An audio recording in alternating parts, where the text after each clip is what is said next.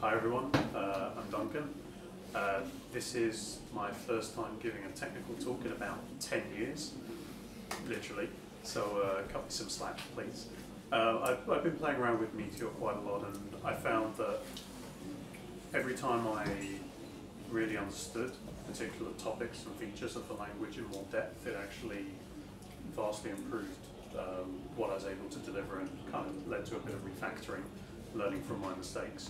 And I want to cover basically a couple of those topics on that. So one is around use of the transform function, and the other is around eJSON, which I kind of regard as being fairly similar to each other.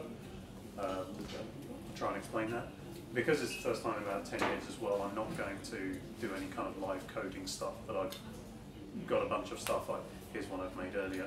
And what I'll do is I'll try to walk you through and show how the concepts have been applied through a very, very simplistic example, which is kind of derived from something that I did that was far more complicated.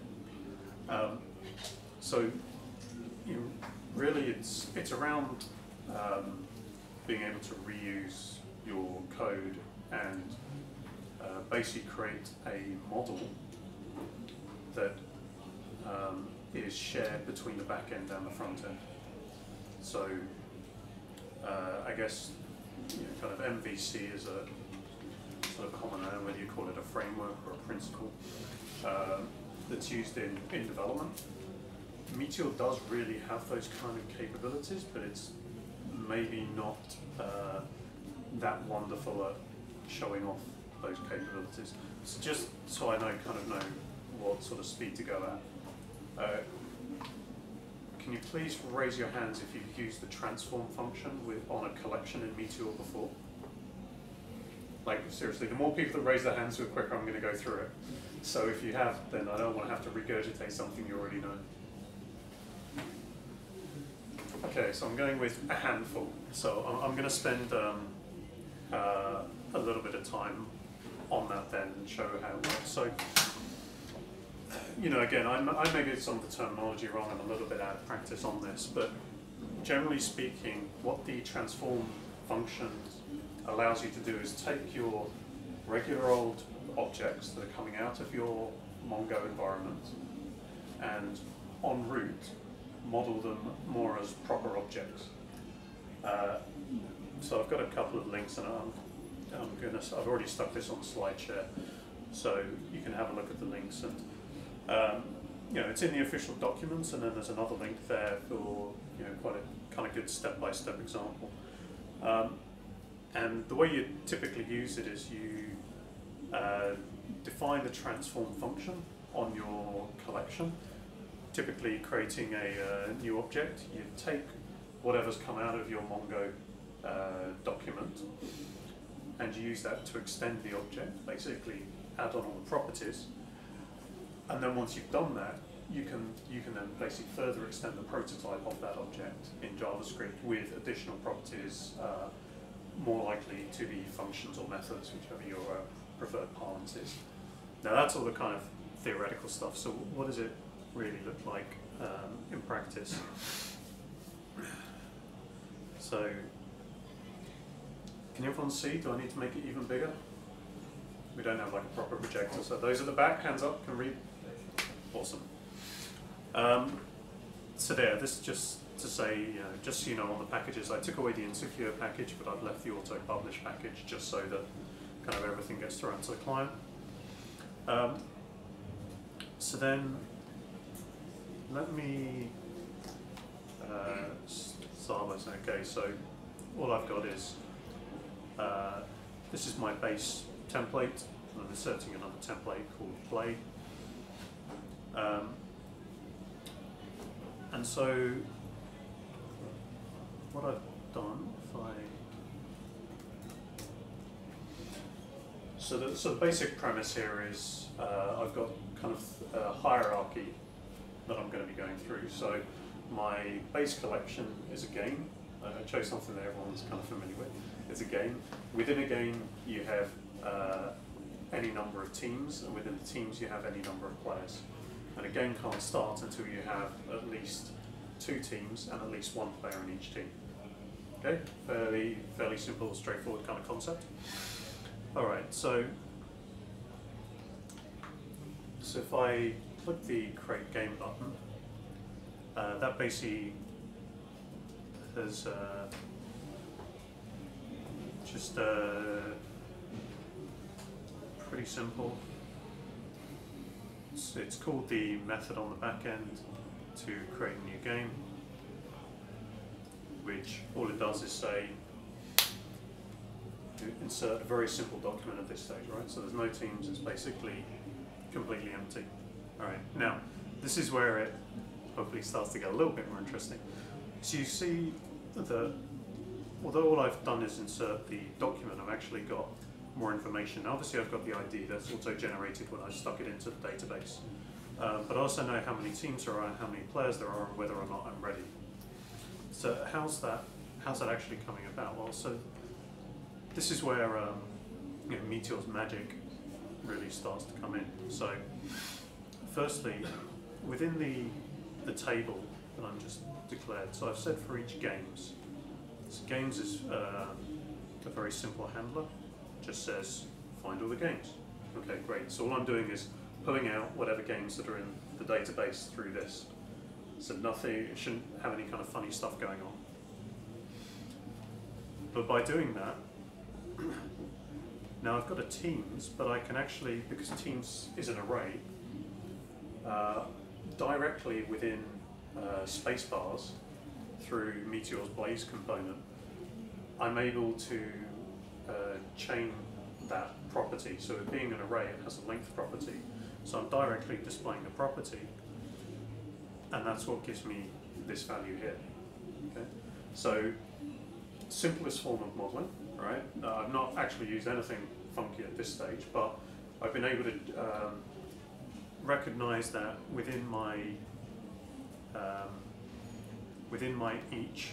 So my each is for all the games. By calling games, I basically set data context within this block will be whichever game is being looped through. So I don't need, I could do like this.teams.length, but it won't make any difference. It automatically infers what this is within the current data context. So I can not only represent one property, which would show it as an array, but I can actually use chaining to pull out the length property. All right. So then, that's all well and good. But then I've also got this thing called player count, which is also telling me I've got 0 players in my game. No surprise there. But if I look at where's that coming from, you can see actually that's not included in my helpers. My helpers are game, selected game, and selected teams. So I've got player count, but player count wasn't, if I go back to my insert, it wasn't something I inserted in the database. It's not a property. So where on earth has that property come from? And the answer is that that's where the transform function comes in. So normally when you declare a collection, it looks something like this, right? Everyone accustomed to do that. You're also able to pass it a function. And that function is a transform. You can pass it several things actually, but transform is one of the functions you can define on a collection. And that takes a document as its input to the function, and then you can do whatever you want with it. So basically, for every document that is pulled out of MongoDB, it will run it through this transform function, and instead of returning the document when you say games.find, it actually returns whatever the result of the transform function is. So in this instance, I've told it to return a new game dot. So what's that? How does that make any sense? Okay. So this is where I've stuck things in the model folder here. So this is where it gets, I think Meteor gets really pretty awesome. Okay. So my model folder is something that I'm sharing between my backend and my front end. Yeah, this is where the whole isomorphic JavaScript comes into effect. So my constructor, as I kind of mentioned, just says, okay, take the document and then when I'm creating the object, just use the underscore library. Underscore's completely integrated in Meteor. It's one of the underscores in jQuery, they kind of guarantee will work.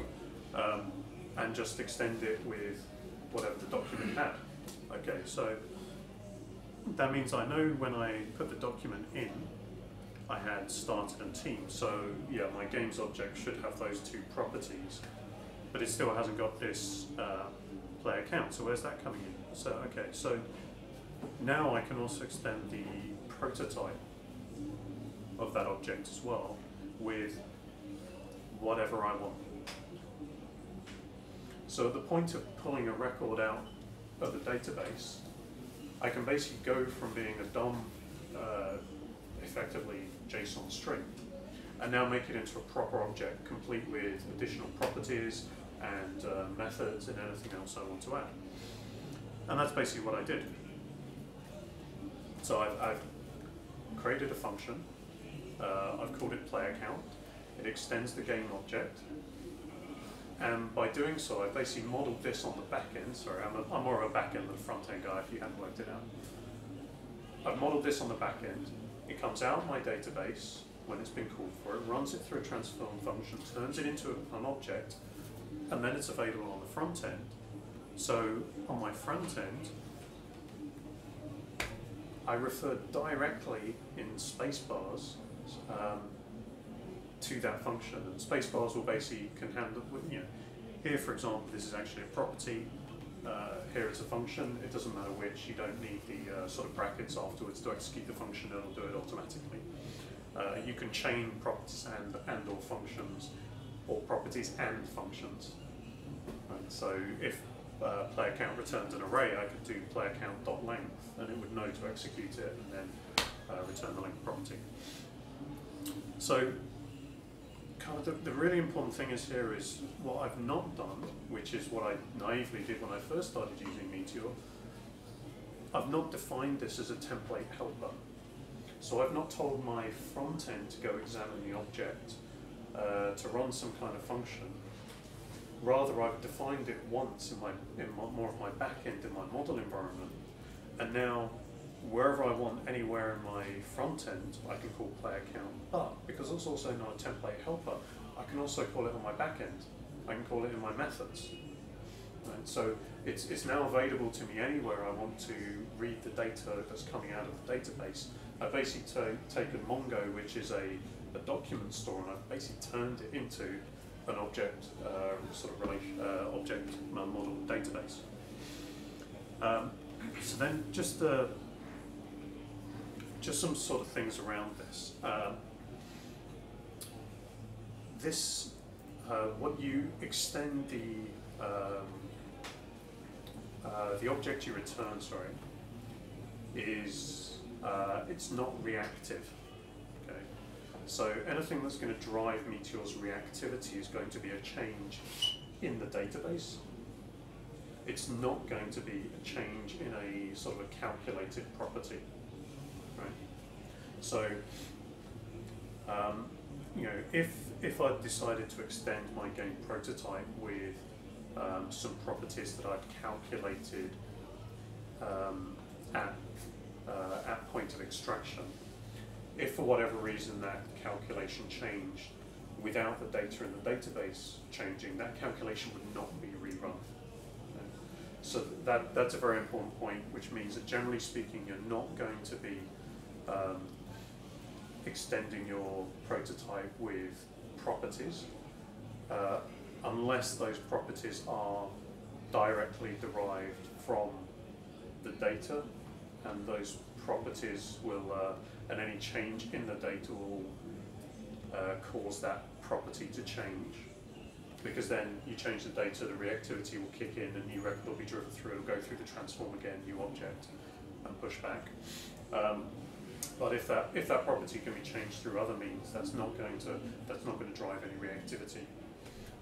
What it means though is it does make it very, very good for adding on methods, adding on functions that are used to calculate or infer things from existing properties within the database. Okay, so it's really, really good for that. As in this, so this this kind of player count. So that's That's really where the transform function comes in. So it allows me to determine that and run a function that gives me this. It also tells me that it's, I'm not ready to play yet because I don't have at least 2 teams, and I don't have, and every team is not ready. Now, that's the kind of second part of the talk I'm about to jump onto. So at this point you can see I've also taken, sorry if you're not like big on functional programming and underscores and all that sort of stuff.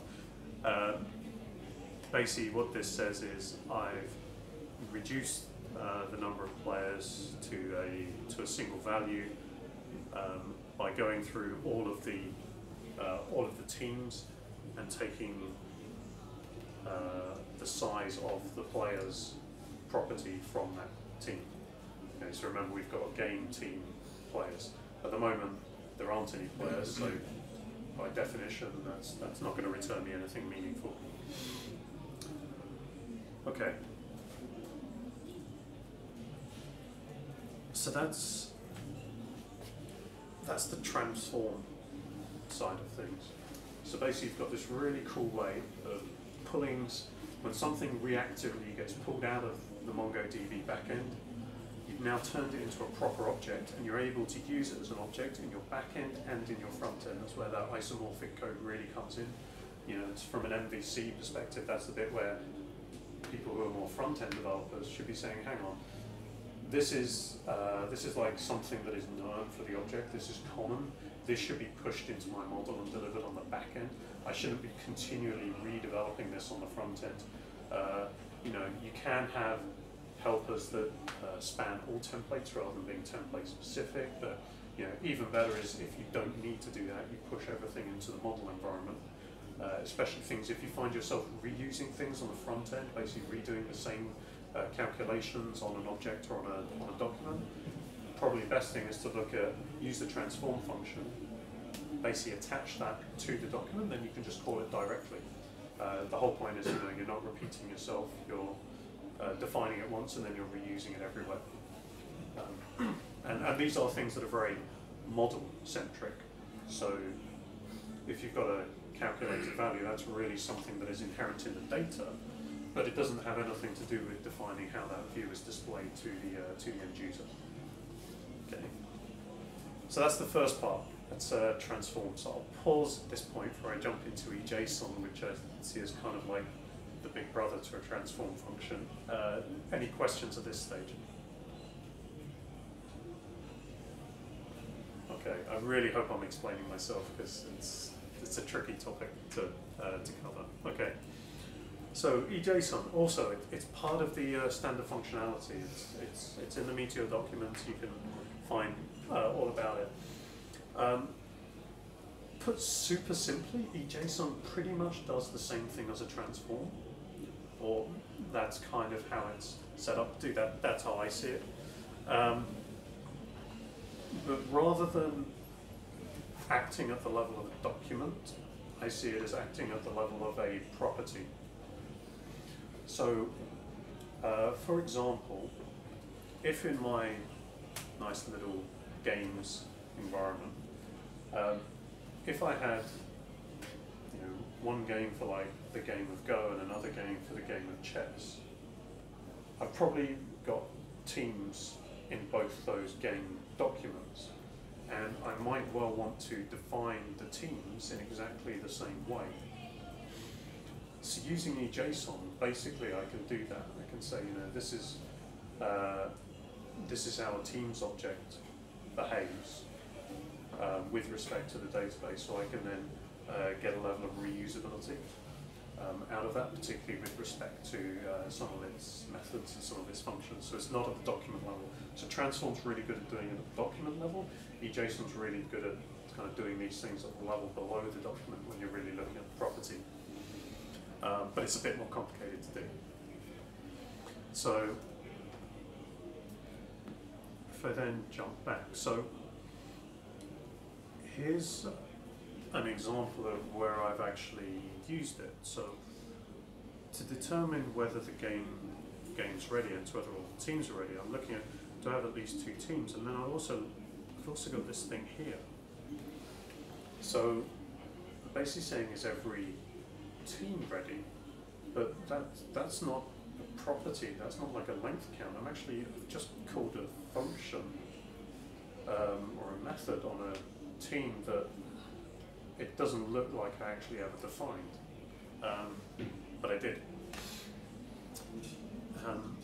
So at this point, I think I can jump into my Mongo, I think.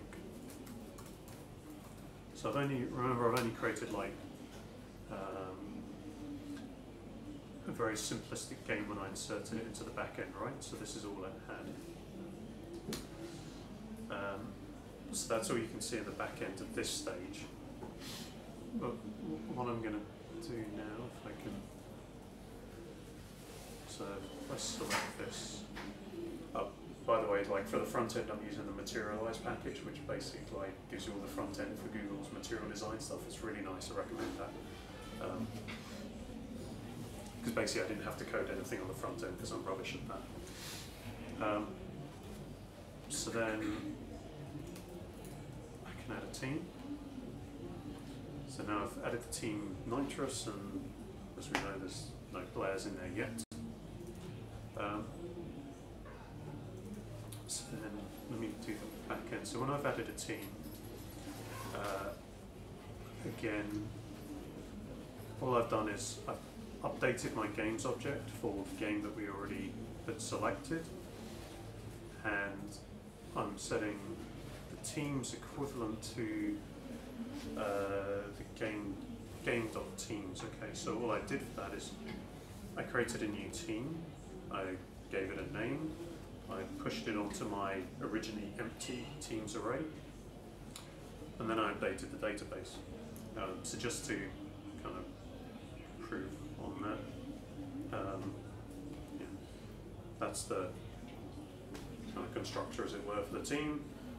All it takes is a name, and then it's got now created an empty array of players because I didn't tell any players to push in. But then when I look at what's been pushed into Mongo, sorry, can you zoom in to your terminal?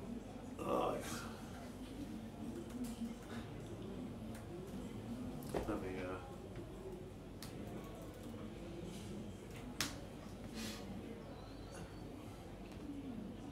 now I can't scroll. It's gone off the bottom.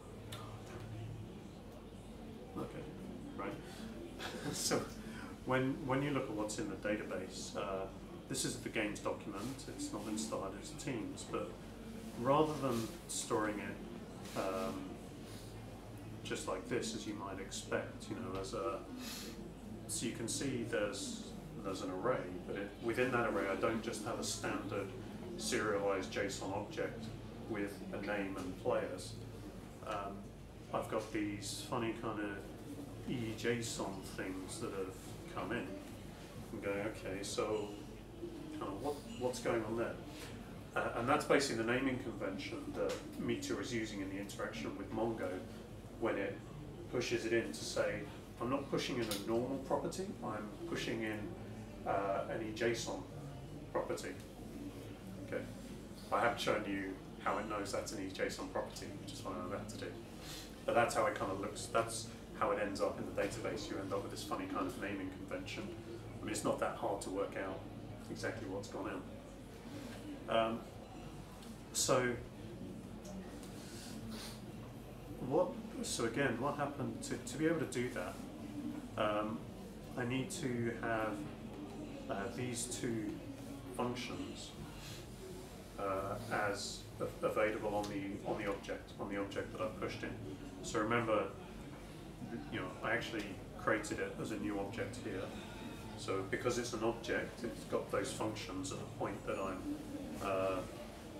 I pushed it into the array, and at the point I sent it into the database. So because it's got those functions, Meteor can basically look at those and go, aha, those special predefined functions are there. that means it's an eJSON object. I need to do something special with it.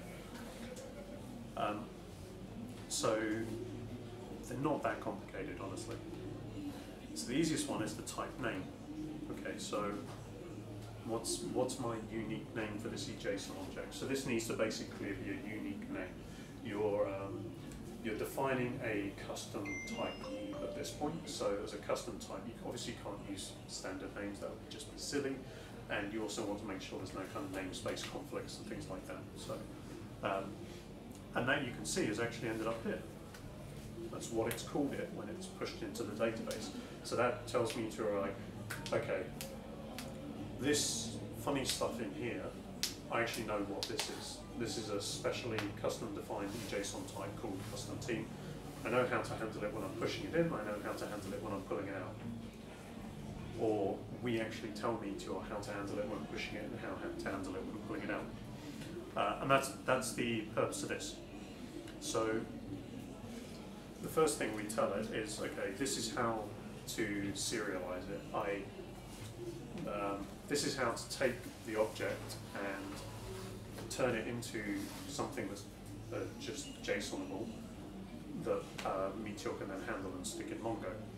So normally it would be pretty simple. Maybe I should hide this.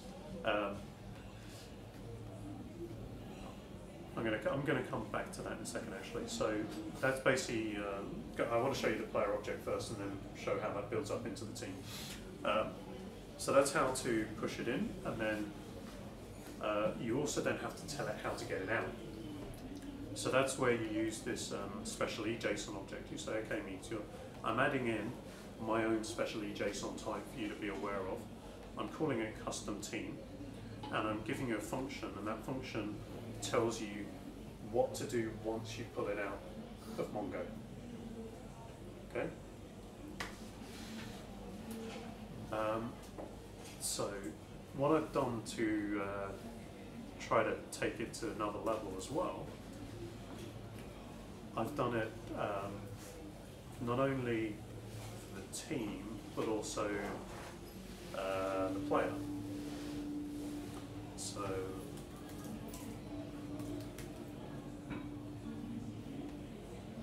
So if I add Rick into my team, okay, I've now put a player in.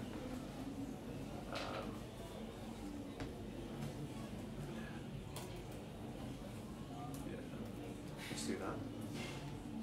Good team. Okay, so now I've got two players in my team. You see it rolls up here and it rolls up here. Okay, so all that reactivity is happening. So remember, this means that I've pushed into the database and it's pulling it out. It's run that transform function. It's added the function onto it, and I've just called that in the front end. Okay. So all that reactivity is happening nicely. I'm not having to calculate anything on the front end. The model's done that all for me. I'll show you how that looks in the database now. So now I've got, because I defined custom player as an eJSON type as well, so I've got eJSON within eJSON. So I've got eJSON within eJSON within a transform. Right? So I can reuse my player object anywhere as well. It doesn't have to be within a team. And I can reuse my team and players anywhere I want as well. So if I then look at players, so players constructed pretty similar. So again, the type is custom player, so this is where I want to start. So the function you have to turn it into JSON to serialize it is basically pretty standard, right? That's how you normally write a bunch of JSON. And then when you add the type, you basically tell it, okay, so you'll be passed the value, so effectively that's the property, the value of the property that Meteor has pulled out, and it will look like whatever you put in. Okay, so all the squiggly bits, right? They kind of go away, right? It kind of uses that as its own naming convention to store it, so that it knows when it pulls it out what's it going to look like. So this will basically match with the value that you're passed. So therefore you can basically reinstantiate it, doing whatever you've done. But just as we did with the transform function, I've also extended it here with a method that's very simplistic, right? Again, I'm not trying to do anything too complicated, that defines how to represent someone's name. Because some people like to have their family name first, some people like me like to have it last. I didn't want to implement a method for Indian names because they're different by every state. So yeah, so that's basically added it on there, and that's why when you see here, this representation is happening here, but if I look at, again, my HTML for that, for each player, I've just called get full name. That's not a helper. I'm just calling the method on the eJSON object. So, if you look at everything I've done, right, the helpers, all I do is, these are just the selection thing for when I'm adding players, right? That's just pulling back a session variable. That's not doing any kind of calculation here. The only thing I'm really doing is saying, just give me the data. But when I'm saying give me the data, I'm saying give me all the functions, give me my model, give me all the JSON stuff all at the same time. So the bit that I didn't show earlier then is when it comes to the team, right? So because you can have eJSON within eJSON, you need to take that into account as well. This kind of tripped me up first when serializing and deserializing it. So in this instance, for each of the players, because I know that's an eJSON object, I basically said, okay, so players, instead of just being, doing before just saying players is players, I actually have to say, okay, I need to then take my player, turn that into an eJSON type before I wrap it up in the higher level eJSON, and then again, when I want to pull it out, okay, so my name, that's just straightforward. I pull that out exactly the same way I did before, but my players, I need to run each of my players through how to get it from JSON back into an object. Okay, okay, it's little. So what's actually going on then is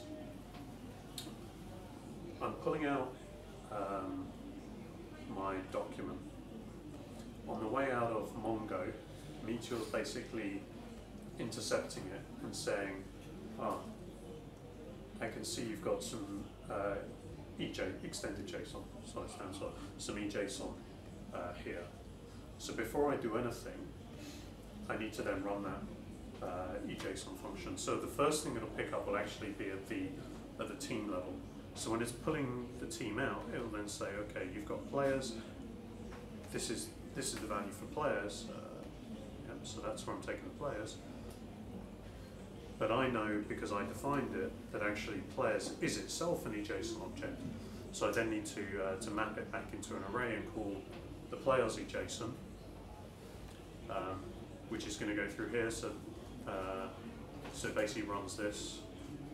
It runs the from JSON for that player to give me my player back, and at the same time putting this method onto it, so that in my team I've now got an array of all my players, but instead of that just being JSON documents with properties, that array I've just constructed is objects. Okay, it's got methods on it. You saw it's got that full name method, right? That I can call like that. I've not had to do anything funky on the front end to make that happen. So I've done that, and then having done that, when I return it as the team itself has also had like whether it's ready or not, which is basically, do I have at least one player in my team? So that's had that method added on it. And then when it comes to the game, you're like, okay, so how's it got there from the game? And the answer is, well, because the transform function has actually put it into my game as well. Because even before Meteor's called the transform on the object, it's pulled out of Mongo. So it's pulled it out of Mongo, and it's already at that point run the JSON to turn those properties into more fully fledged objects. So from a collection perspective, when I'm running the transform, I'm not actually passing it a typical document, I'm actually passing it an object that's got properties and now methods as well, because that's coming through JSON. So when I create the new game and I extend it, so extend will add to the new object all of the properties of the objects that it's coming from. And at that stage, these JSONs already run, so it's also adding all of the methods. So I basically end up with this completely fully fledged object at a kind of several levels of nesting that I'm then throwing up to the front end, so that I can inspect properties, I can run methods at the game level, I can run table. I can look at properties at the within objects of objects, and then even down here I've basically got an object within an object within an object, and I'm calling a function on it because I'm running an each and each and each, and Meteor natively understands the data context each time of what I'm pushing. So really, what eJSON and the transform function are incredibly powerful. It allows you to build this whole model, and that's where the whole kind of isomorphic stuff really comes into play. It's talked about a lot with Meteor, and I didn't really understand what was the point early on, because you do stuff in the back end, you do stuff in the front end. You might be using the same language, but you're not really reusing much of it. The transform in the eJSON is where the reuse really starts to come into play. So any of the stuff on those objects, the properties or the methods, I can call them on the back end, I can call them on the front end. They're all defined in one place. I just stick them in, for me personally, my models folder. I'm not sure how the best way to structure a Meteor project is. I think that's a topic of ongoing debate. But it's then available across the whole stack for me to use, as you've seen here, pretty simply. So just to prove that maybe it is ready.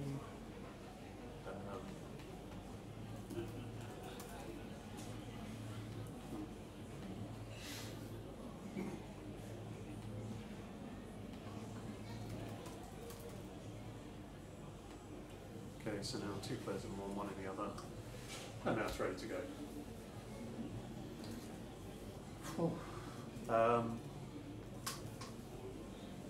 Yeah, so that's eJSON, that's transform. In summary, I think the transform is fantastic at the document level, modeling those objects, and eJSON allows you to make proper models out of your properties. And that's one of the reasons why I now realize just how awesome in Meteor is, and why isomorphic code actually makes sense, as opposed to just happening to have the same language on both the front end and the back end. And that's me. Any questions? Yeah, so you mentioned earlier that most of the transformation are used in the front end. All the object transformations were used in the front end. Yeah, the bit I don't know is whether the transform is, because I don't know Meteor's internal workings, right? So I don't know if it's sending an object over the wire, because I think Meteor always says it's data over the wire, so I presume that having that isomorphism means that actually the transform is applied on the front end when it pulls it out of Minimongo. Because Minimongo is already replicated with the back end. Sorry? You can check that in the JavaScript console. So you can go to your on the page. You can just run find command on the client-side database and see if it's actually storing the object model. And actually interrogate the Minimongo itself on the client side. Yeah, in the JavaScript console.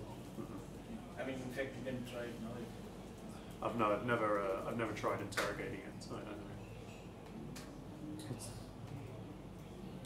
What's the It's your collection name. Just do collection name dot find. yeah? So the Whatever is back on the server, you can also type it. but the find, you already know that it's been turned into the object by the time you pull it out. So you, from a front-end perspective, yes, you're dealing with it as an object. What I'm saying is I'm not sure where Oh, I see. where in the process it's all happened. So basically, my understanding with Meteor collection is that it's both defined on the server and on the client, right? So if the transform function, if Meteor receives the data from the Mongo DB, it runs the transform function in the server, right? I don't know. So I don't know if it's running. Well, I don't know if it's running the transform on the server before it passes the data to the mini-Mongo, or if it's just passing the data to the mini-Mongo and the front end is running the transform as it pulls it out of mini-Mongo to objectify it for the client. I suspect that's what's happening, but I don't know. But it should be in the server if you're interrogating the object. Well, because it's isomorphic, so although you've written the model once, Meteor's made it available to both the front end and the back end. So when you call games.find on the front end, it pulls it out of mini-Mongo, but when you call games.find on the back end, it pulls it out of the proper MongoDB. You know, if you're calling it within a method. But how would it send a object from server to client? That's why I assume it must be doing it on the mini-Mongo If I side. was Meteor, I would be just sending the Mongo JSON data to the client, because that would be more faster Yeah, than so I'm assuming this objectification yeah. happens out of the Both mini-Mongo into the client. I'm And then- assuming, but I so- may be wrong because Meteor's using DDP. It's using its own protocol. It's not using standard JSON. Right, your server-side code, aren't you using your new methods? So that would have to happen on the server as well. Yeah, so the whole thing with Meteor's kind of isomorphism. I mean, for example, even at the simplest level, right, when you define the collection, you know, even without a transform, you know, normally you've defined that in one place, but actually that's available on both the front end and the back end, even if you define it without a transform. Yeah, so my point is that if you have that running on both back end and front end, and you only need it on the front end, why do you need to transform the data in the back end? So, right? So, why not Yeah. just transform the data So when you have the JSON data on the front end? yeah, Which if you really wanted to, Meteor does allow you to differentiate whether it's Meteor as client or Meteor as server. So in theory, you could do that within the transform if you wanted to say only do this much on the client, do this much on the backend if you really wanted to. Or you can also you but can do part the of the template thing. in but- the You can try template. calling console log inside the transform function Yeah. and see where it appears. Do a console log inside. Mhm. Is Meteor applied or Yeah. the prototype function where you're defining, or in fact when you're extending? So my assumption is it's actually running on both. Yeah, it's isomorphic, so when it pulls it out of MongoDB on the back end, it will run it through the transform. When it pulls it out of mini-Mongo on the front end, it will also run it through the transform. Again, the whole point with some of that sort of isomorphic stuff is, you know, for example, on the front end I can say, is the game ready? Right, so if on the front end I click, you know, game start, and it makes that method call to the back end to start, the back end can do a sanity check to make sure that someone's not fiddled with the front end, and also call exactly the same method on the same object to say, before I start this game, is it actually ready? Yeah. And although, to all intents and purposes, it almost looks like it's calling out the same object, it's not calling out the same object, because what you would have actually done is just taken the game ID, you'd have gone to Mongo, said, okay, let me pull that game out, it's run through the transform function again, so that means that method call is available to it. Now let me check it against my kind of back-end verified true and certain copy of the object that hasn't been fiddled with by the client. So again, that's where some of that isomorphism comes into play.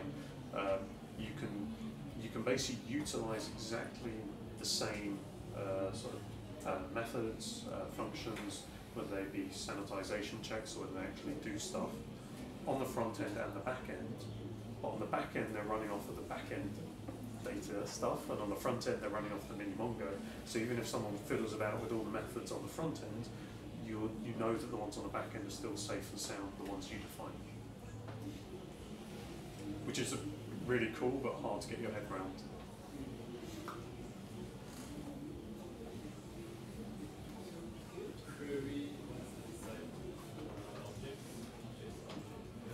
Sorry, I can't Is hear. that the filter by the players' names? Can you do Mongo query? Yes. Because you don't know the key. Yeah, so that's a good point. When I've tried to apply some of the, like a filter to a publication, I've got into difficulty when I've tried to do that on whatever properties I've made JSONable. Yeah, and I'm not sure whether that's a bug or a feature. Because in theory, you know, Meteor should be intercepting that and say, look, I know you've defined this as JSON, so I'm going to kind of convert the query to search for that as an JSON object. But from what I've seen, and I looked at that about a month ago and it didn't seem to be working. It may have been addressed by now, it may be just my bad code. Because yeah, certainly you wouldn't want to have to define the query to utilize the JSON naming convention, because you wouldn't expect any guarantee that that naming convention would be consistent between releases. I think that should be the reason why you should not convert on the server side, and you only convert the object upon when using in the front end. So but the JSON affects how it's actually stored, right? So it's been stored within the Mongo using that naming convention. Yep. So how much of this was? I think I'm stressing on maybe what's purely incidental to this. But so as far as this goes, was this data structure that you've got for a team system that was really just for the illustration of JSON, or would you actually like recommend doing data structures like this in documents? Because yeah, so I think all kinds of ancillary. So the way I see JSON is it makes most sense to use JSON when you've got a component of your model that is being reused across different collections. So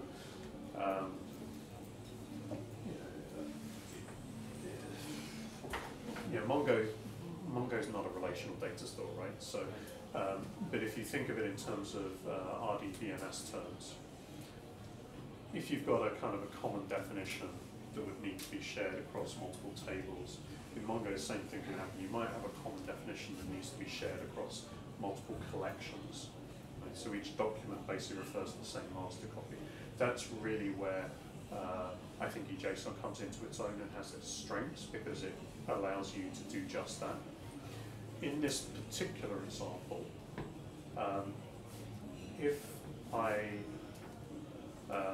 if I'm only using it within a single collection, and that's why I use the example like, what if I have a game of chess, what if I have a game of Go? If I'm only using it within a single collection, I can pretty much do everything I just did with JSON through using the transform function. But then I'm not storing it, I don't have all this funky JSON stuff in my back end. But there's nothing to stop me running, like, as I pull the data out, just running a map function on the array and objectifying it that way before I pull it out. So all of that can be done using the transform function. So JSON is really best used, I believe, you know, the Meteor team may tell me I'm wrong, if you have a particular custom data type that you want to reuse across multiple collections.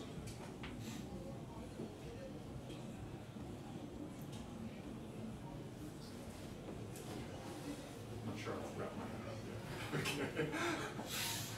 Yeah. So, you know, maybe if you've got a,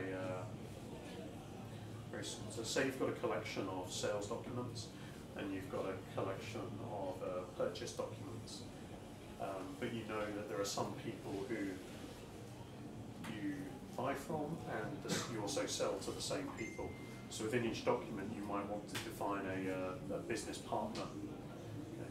And you want to make sure that that business partner is exactly the same in your sales orders as it is in your purchase orders. So you can define business partner as an JSON object, so that when it gets pulled out from the sales orders, it's got exactly the same methods and setup as if it had been pulled out of purchase orders. So by doing that, you've defined that JSON once, you've not repeated yourself, you've not redefined the transformation process twice within the same set of documents for what is effectively the same object. It's one of those ones where I think the more complex your models get, the more useful it becomes. If you're dealing with fairly simplistic single collections where, or even a set of collections where they're completely segregated, there's nothing common between them, you probably don't need to use JSON, because you can just take your transform and extend and extend and extend and extend as much as you want. 2 properties, 2 sub-properties, etc.